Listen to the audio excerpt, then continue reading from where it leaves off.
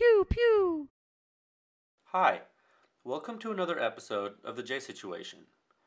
This is a tabletop review of the new Sightmark Wraith digital night vision scope. Note that this scope can also be used during the day.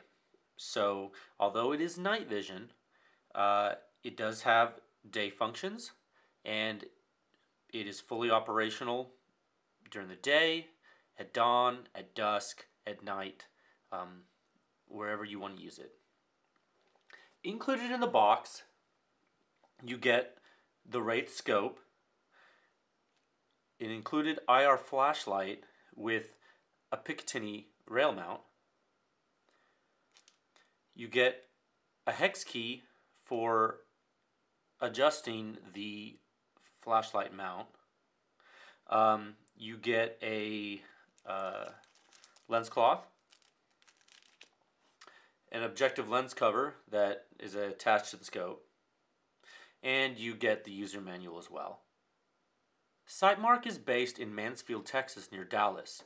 They manufacture daytime optics, including traditional scopes, reflex sights, red dots, lasers, like laser sights, laser bore sights, which are actually one of their coolest products ever, binoculars, and things like that, along with some digital night vision devices like the Photon RT scope and now the new Wraith.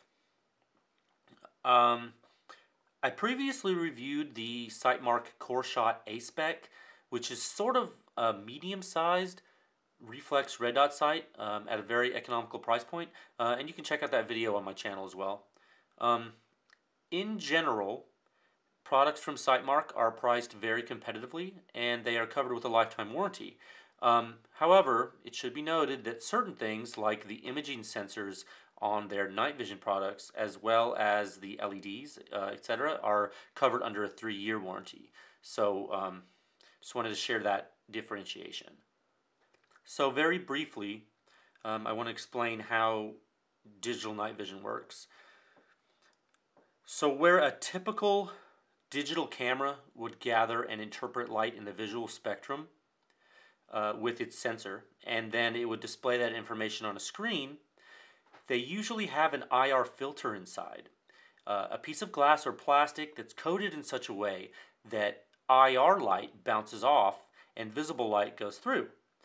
This is done so that the image processing of the camera doesn't have to deal with the extra wavelengths of light, and it makes for easier image processing for the hardware and software to deal with. So pretty much all digital cameras can see IR, or infrared light.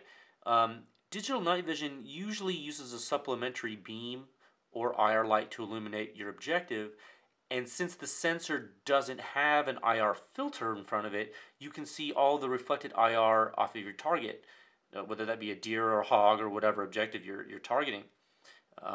So, supplementary IR for digital night vision is the name of the game. Okay, so let's go over all the different components of the Wraith. On the forward objective lens housing, you have a rubber lens cover, and that's included with the sight. It can be completely removed and replaced with a generic flip-up cover if you want to. If I were purchasing this scope, that's probably what I would do. I'm not that big a fan of the design of this included cover.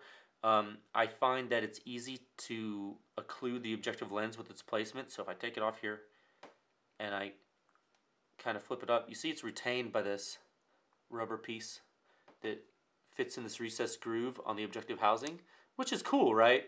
But when I do that, sometimes it kind of goes forward and it gets in the way, and I really, because I want to adjust the focus, it just kind of floats there, and it's just it's kind of cumbersome to me.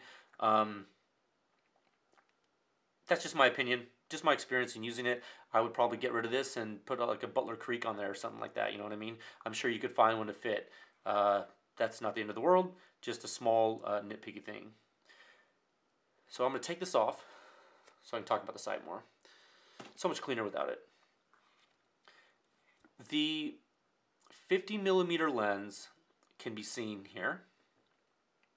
And note that the base optical magnification of the Wraith is 4x, which is fairly high when compared to something like a Pulsar Trail XP50, for example, which is a thermal sight. And that native magnification, they say, is 1.6, which is really around 2. As many folks will be using this scope at night, keep this in mind. Keep that 4x in mind. For day use, 4x base magnification is more typical, or 3x, something like that for your day rifle scopes. But at nighttime, when you have a base level mag of 4x, it does take some getting used to. Your depth perception at night is a lot different, so you're only seeing stuff through the scope and not with your naked eye. So if you night hunt, you know what I'm talking about. If you don't, just something to think about.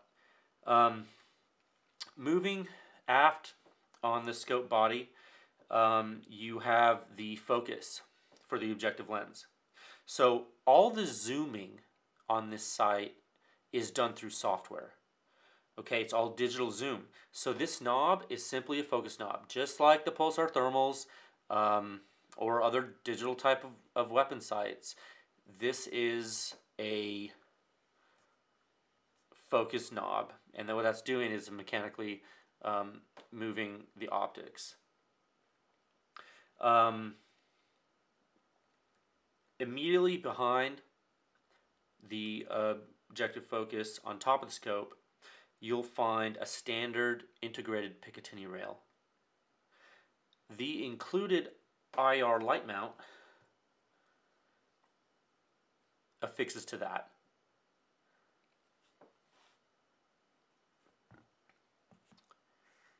The rail has 5 slots.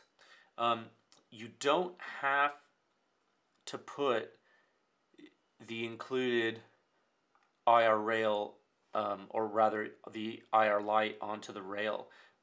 You could place this on an AR handguard rail, for example, or you don't even have to do that at all. You can use a more powerful IR light. You don't have to use this light. You could use supplementary or separate IR light that you have already, or that you can purchase. The light that's included with the scope has an objective beam focus.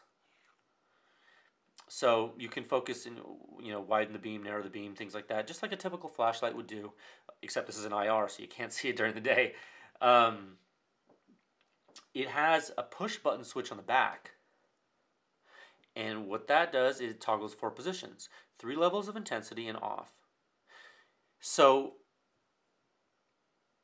it's important to note that the wavelength of IR that is emitted by this light is in the 850 nanometer wavelength. It has a visual red LED glow. So I'm going to hold this to the camera, see if we can see it. I'm going to turn it on. Well, the digital camera is seeing IR. To me, when I look at it, it's red. But what I tell you about the IR? See that it changes intensity? I turn it off. I know that if you're not familiar with IR, you're going to think I'm bullshitting you right now. But you see that that's bright. That's actually red. And you cannot see the IR with the naked eye, but the video camera is picking up the IR. So how about them apples?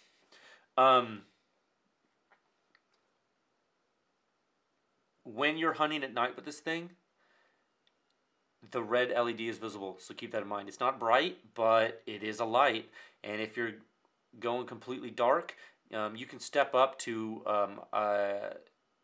a longer wavelength of IR, and usually those lights don't emit anything. So that's just something to think about if you're looking for something high speed. This is the included light. We'll go into the effectiveness later, but with IR lights, the sky's the limit, and you can really find them relatively easy on the market. The light is clamped into the mount and tightened with 2 hex screws. It came with that wrench I showed you earlier. to tighten those screws. You can loosen these to push the light forward and aft in this mount.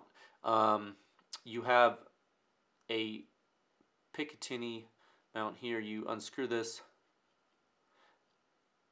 and then you can fix that to your rail. Pretty standard stuff.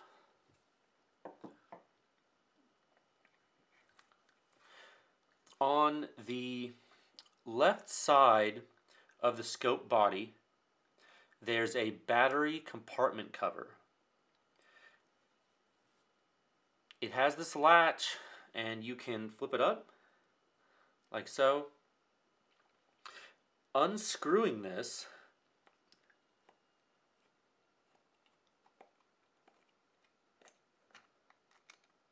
removes the cover.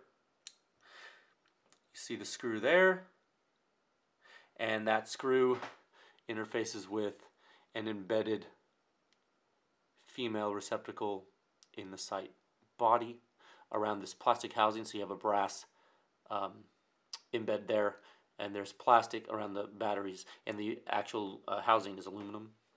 So that's kind of how that works. You can see that there is a key there and a notch in the cover, so it only goes on one way, so you don't have to worry about messing up your polarity, because you can only get this in one direction. And you can see that the battery polarity is written or inscribed on the housing. The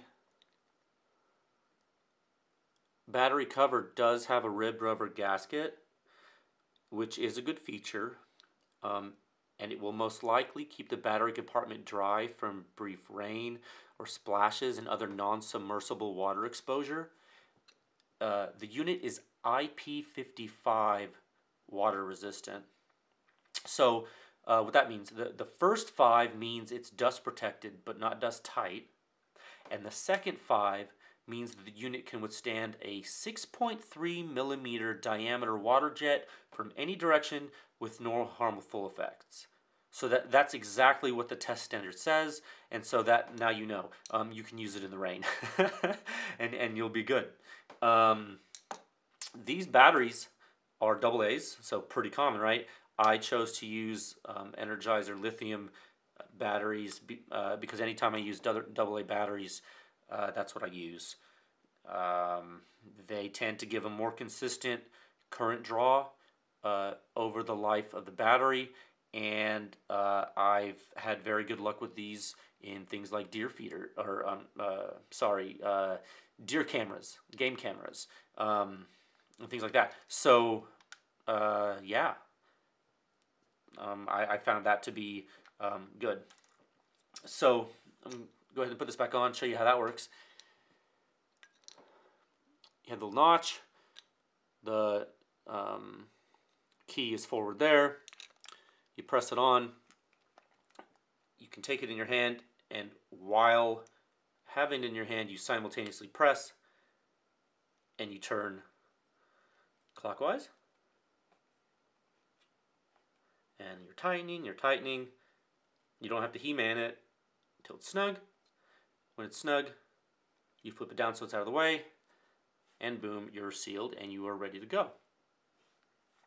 On the right side of the scope body, you have a rubber cover.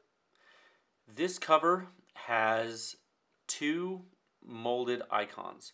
One of them indicates a data card, and the other indicates a USB connection. When removing the cover, you'll see a slot for storing your micro SD card data. So that's captured photos, recorded videos, and you use the slot for updating the firmware on the device, which I recently did with this device. Actually, this same one, and it was a pretty simple process. A quick side note about that: Sightmark personnel listen to customer concerns and issues. They're fairly active on social media, So firmware updates can come faster than you may think for a device like this. So that's pretty cool. They're always listening to customer feedback. So if you do own a Wraith, or you are prospective owner of a Wraith and you have a question about features that you're wondering if they will add, go on Facebook or something, contact these guys, or you could even call them in Mansfield, and they'll talk to you about it. So that's pretty cool. So having the flexibility to do that yourself and not having to send the unit off is really great. The micro USB connector can be used to power the scope with an external battery pack. If you're going to be using the scope longer than about 4 or 5 hours, I would recommend using an external battery pack, of which there are hundreds to choose from. Get those from Amazon, or you can just use, pack some extra AA batteries. It's up to you. The way that the micro USB card slot is oriented with it, within the scope body, to me, seems like very good placement. And it doesn't seem like it will be adversely influenced by recoil impulse. Keep in mind that if you're recording a video which involves reading and writing to the storage card, you don't want the contacts to separate between the storage card and the internal contacts of the scope. So that would cause data corruption, unpredictable software results. I think that the way this is oriented is good, and I think that Sightmark thought about that. So that's very important, because there are devices on the market that use removable storage for storing media that's recorded on a device that is subject to firearm recoil, and there have been issues with those types of devices. But I think Sightmark licked it with this, so that's a good detail, and that shows some forward thinking on their part, which I think is a great thing. On the bottom of the sight body, you'll find a Picatinny rail mount that attaches the scope to your rifle. 2 screws that fit into the Picatinny rail slots are provided. They tighten one continuous side of the mount. So let me show you how that works. So I'm going to unscrew these guys a little bit. So this whole entire piece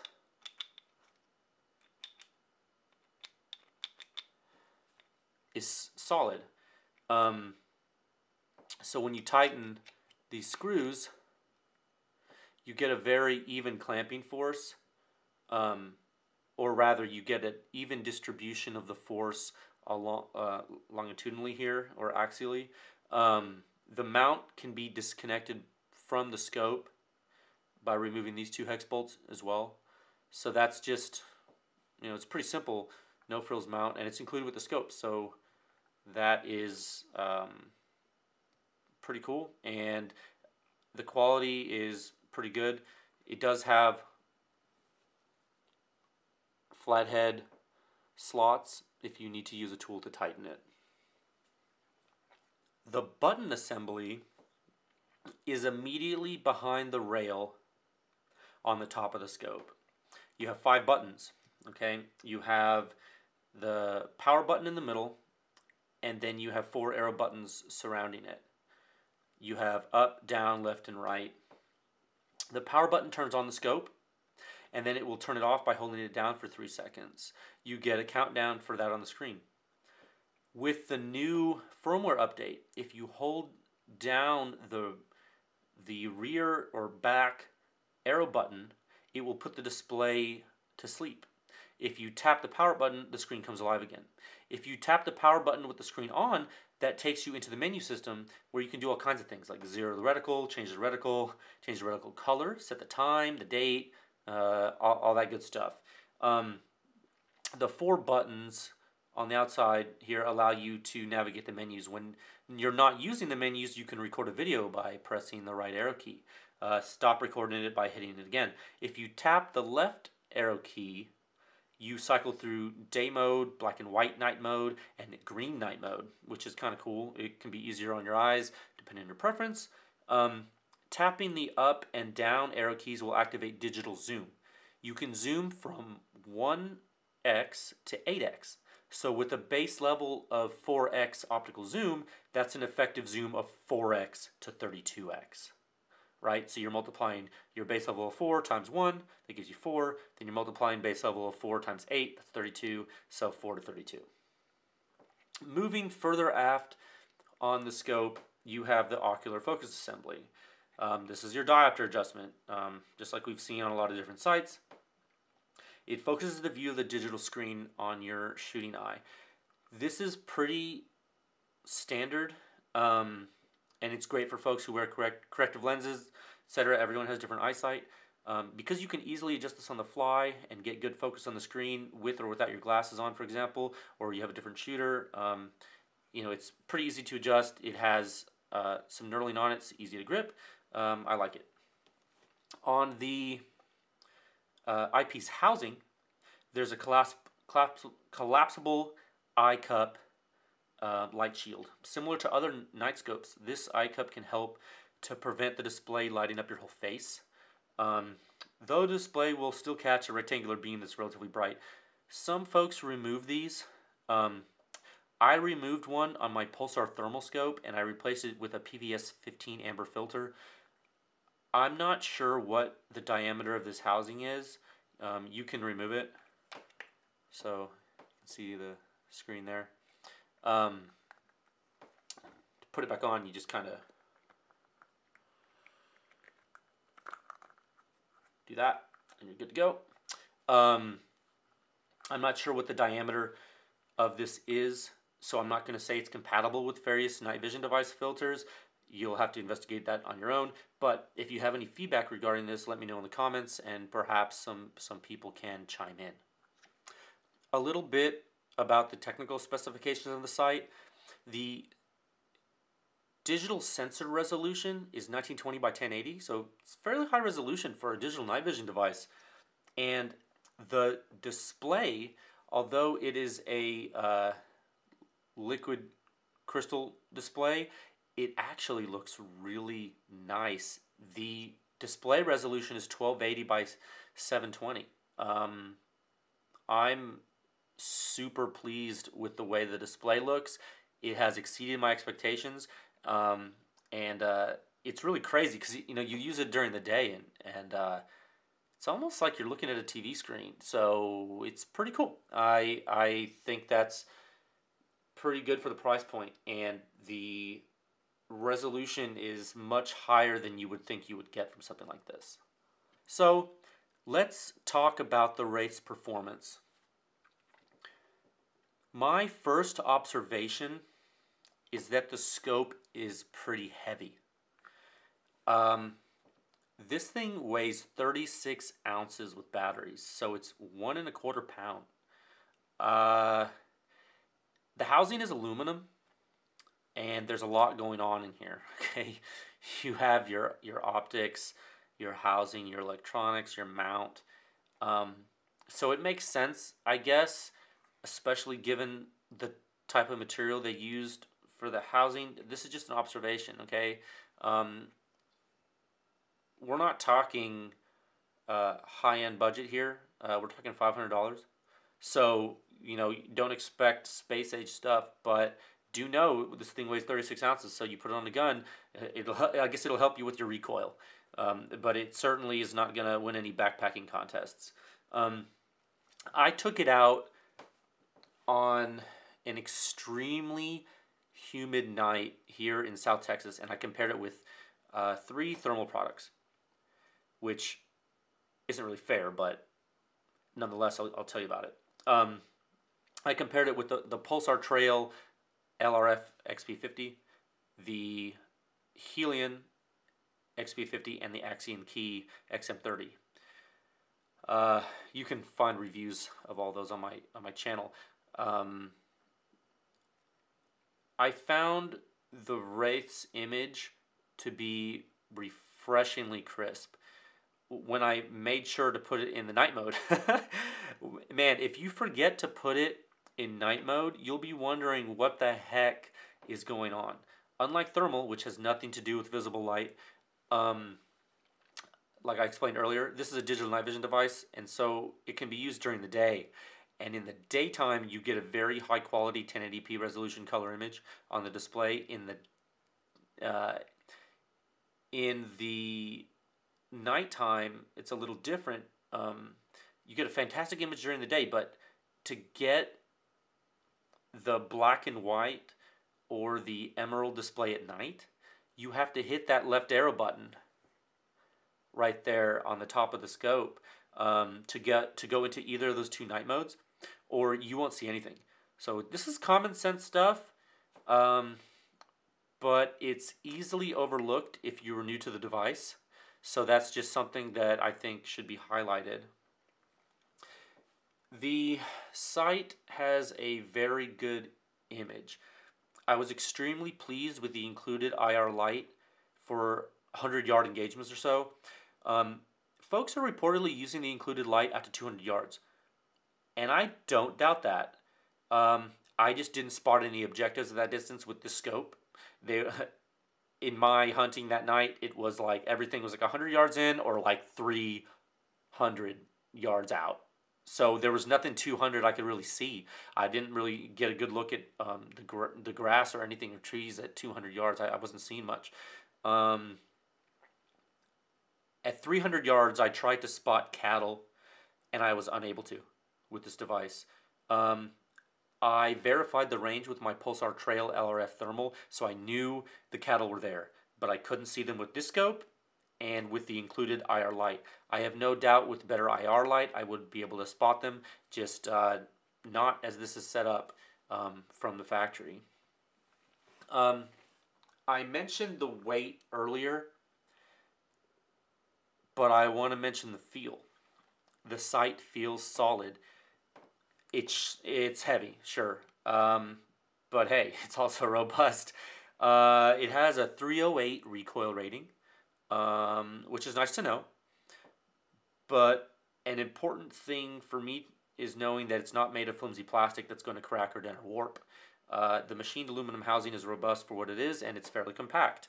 If you take off this eye cover, this thing's pretty slick, man. I think if I bought one, I would probably I'd figure out a way to put a filter on here and I'll be going pretty high speed with it. I like it.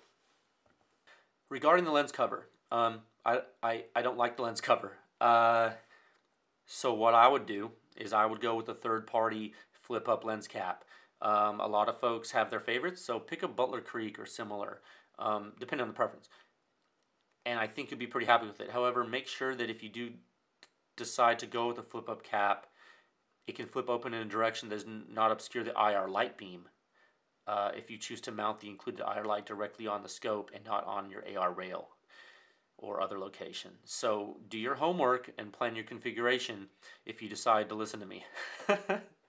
As far as intended use goes, I'm used to spotting things at long distances with thermal, performing my stalk to get closer, and then engaging.